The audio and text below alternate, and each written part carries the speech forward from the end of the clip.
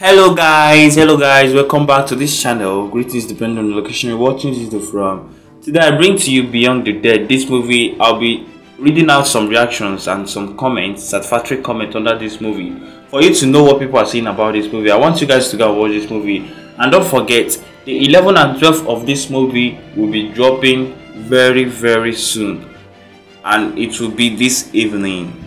Very soon this evening, maybe by 7 or 6 o'clock this evening. The season 11 and 12 will drop. We've run out everything and it will be dropping soon.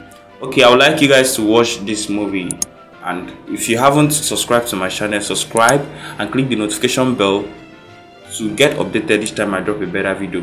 The first comment I'm gonna read from here is from Amoa. Uju and husband snitcher is like 5 and 6 in movies.